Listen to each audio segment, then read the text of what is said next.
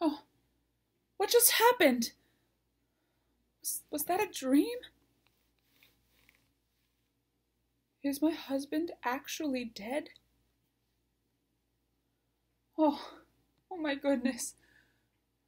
Yes, it's all coming back to me now. I begged for Cesare to spare him, my dear husband, and he agreed to me and said the two of them would meet face to face. How could he kill him?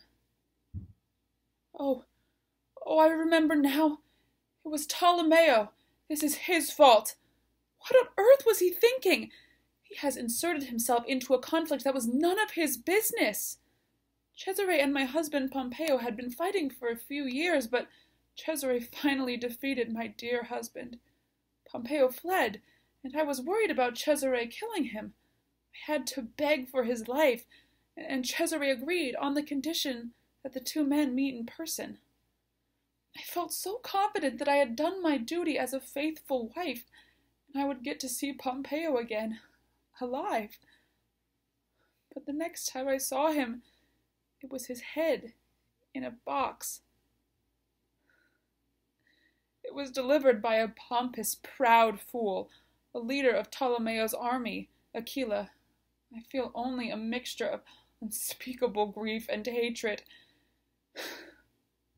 I am glad, at least, that Cesare had nothing to do with this unforgivable act.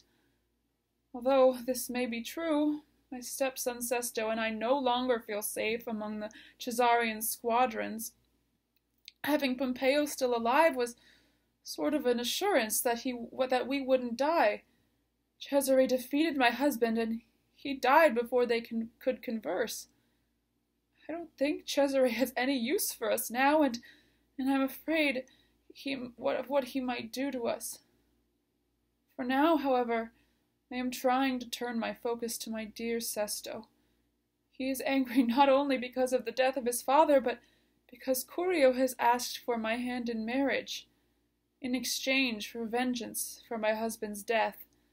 I, of course, would never accept this proposal, but Sesto was angry that an enemy who indirectly played a part in my husband's death would try to take me away from him as well.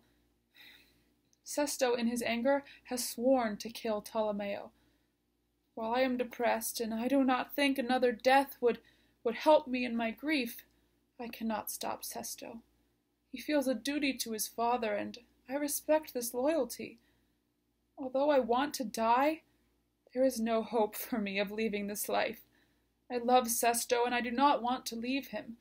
I know he would not be able to handle both his father's death and my death in such a short amount of time. But for now, the mercy of death is denied to me.